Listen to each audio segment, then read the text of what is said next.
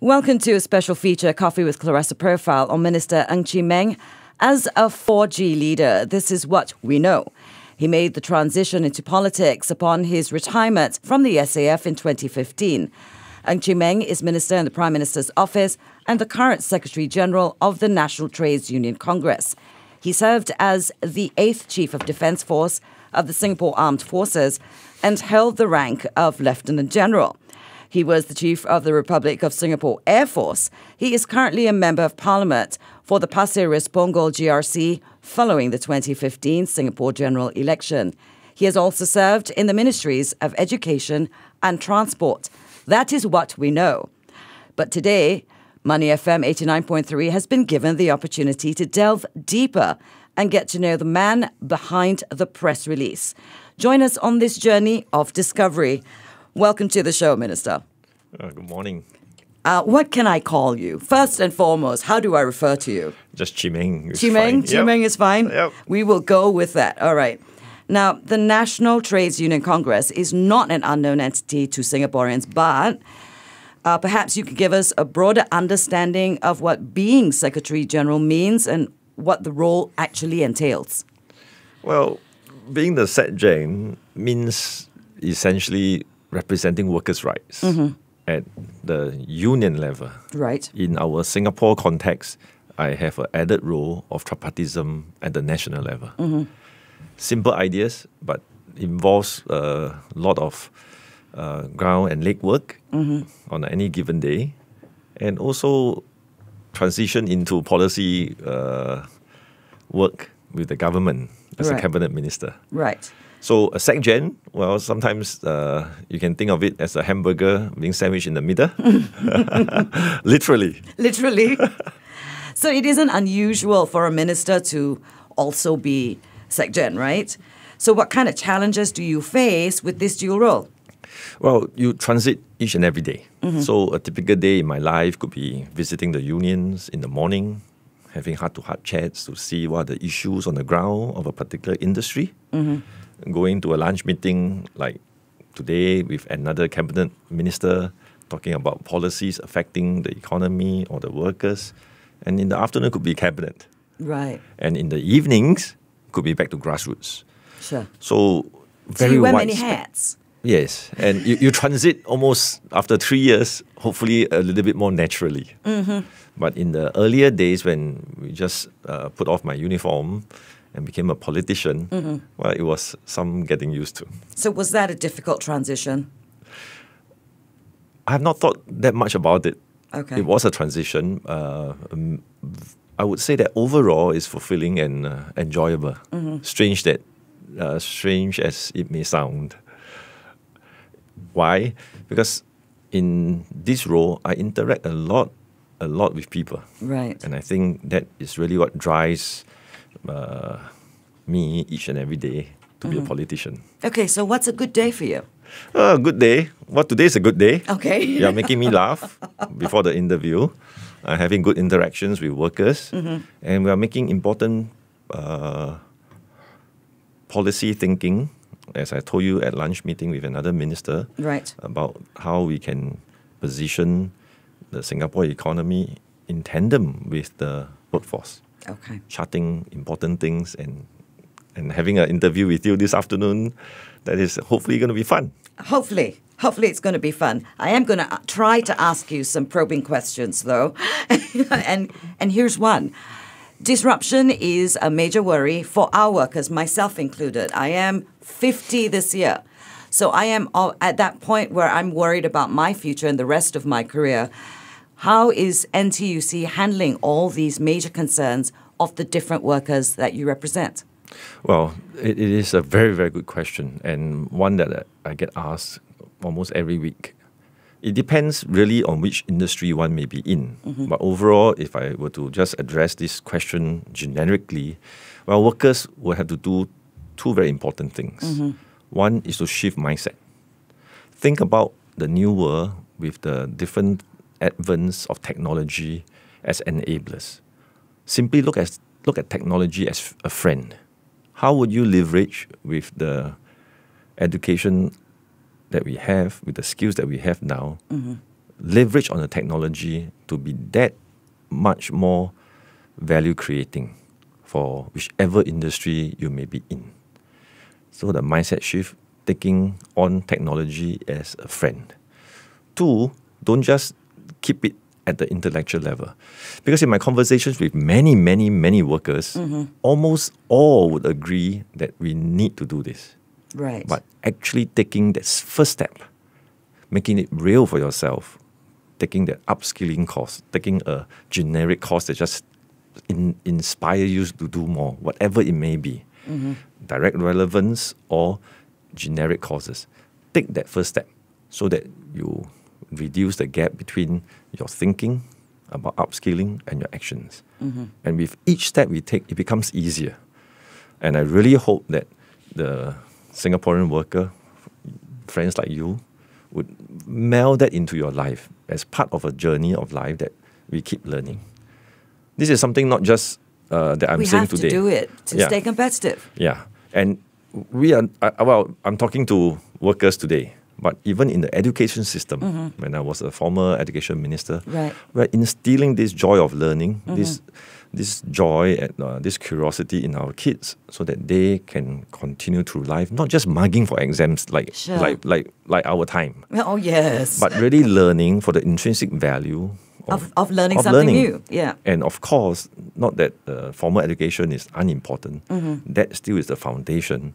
But how do you get the internal intrinsic motivator to learn, to pursue knowledge or skills? I think it's important. And it's a double challenge for a generation like ours, which were more in tune with rote learning, honestly, to now get the mature worker to embark on an exciting journey, adventure of learning new things. You interact quite a bit with your members, with your constituencies, with your older members as well, right? Yes. Is it a fear of IT? Is it a fear of... I'm not sure it's a fear of learning because that is a very resilient part of our population. But so why are they so resistant to IT? I think it's a combination of all the things you have said. It is not a single dimension. If it's a single dimension, it's easier to tackle. Sure. It is really a mixture, and we have different people with different preferences and inhibitations and fears. So in my interactions with a key grassroots leader of mine, his name is Ng Chee Meng, he works with retirees. Sure. So he would tell me, well, different strokes for different folks, even of the same cohort. Right. How do you actually encourage? A favorite story of mine really is about encouraging one of my taxi drivers' brothers to embark on technology. He's traditional, so he looks for the hailing of taxis to earn his keep. Okay. And of course, for younger folks like us, we would encourage him, why don't you use the app? Right. Well, he says, he's very polite. Well, another time. Another time. Another time, Minister. Very polite. Until a union leader, older man also, stumbled upon this wonderful idea. They had a long union meeting. And at the end of it, he asked the driver, hey, why don't we order some food? Right. The older brother said, yeah, let's go get some. He says, no, you don't need to drive. App. Yes. And you just go through the app and order Deliveroo or some form of delivery service. And he could do it. And now, with this simple introduction of phone app technology, it was an easier... it's a light bulb moment, isn't it? Yes. You can overcome the obstacle. You can use it. And you can now teach him how to use Google Maps, how to use the apps for taxi booking, for Grab booking, for whatever, Uber or Gojek. Right. Simple things like this, sometimes that little nudge makes the world of difference. No, it gives them a reason. You have to find the right reason to make them want to try. Absolutely. So a food delivery service, wow, really, I could have 吃茶 at home, you know. Okay. 吃茶. Okay, that one. Still like a minister, education minister, you know. Hokkien.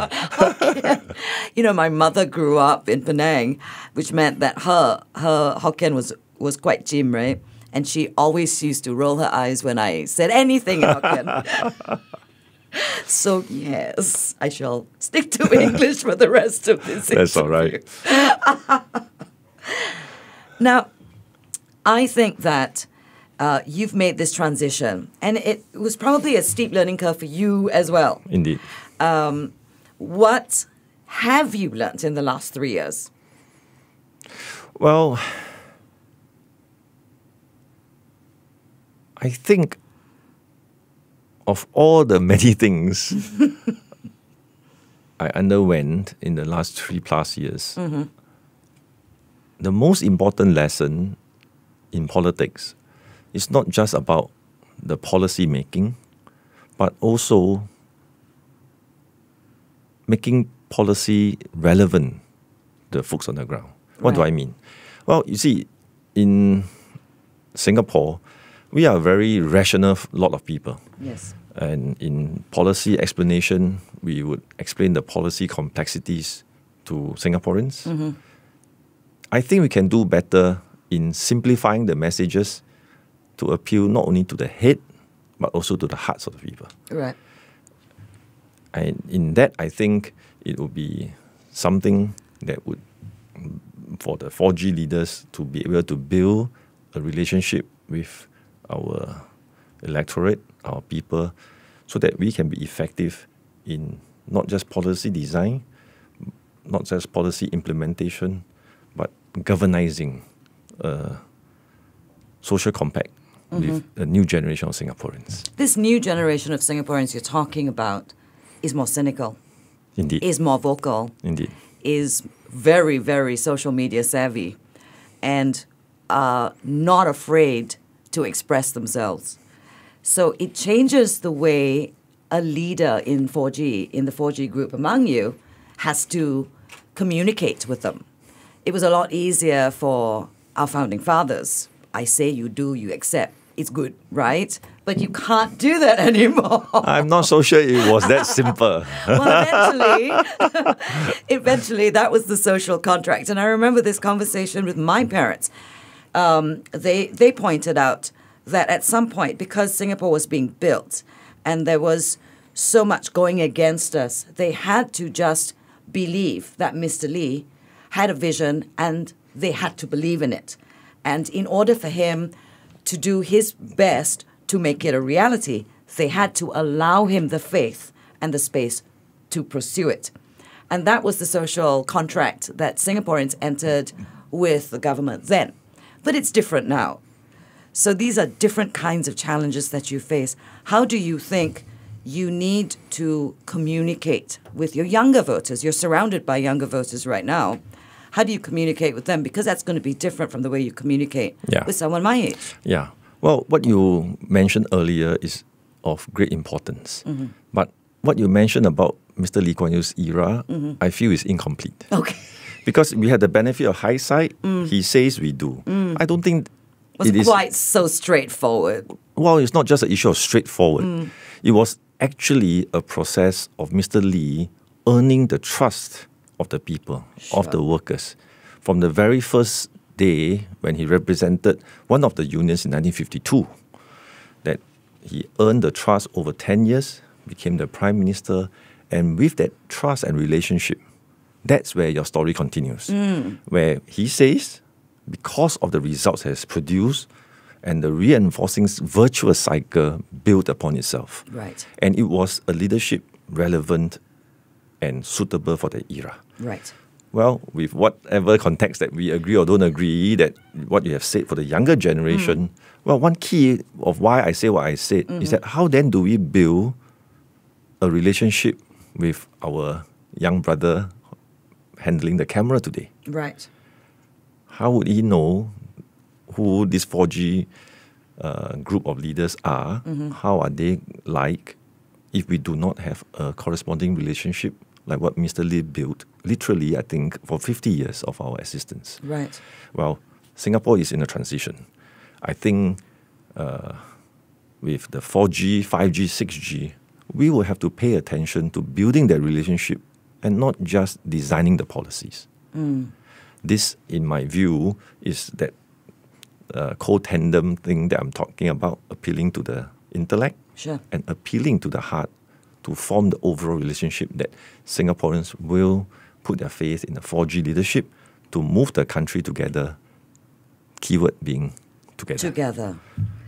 All right. What do you think? I agree with you. I absolutely agree with you. And because I have children who are in their early 20s, I find that this is a challenge that everyone faces on an everyday situation as parents, as teachers, as bosses, and what more for you? So, which is why it was a question that was very intriguing for me.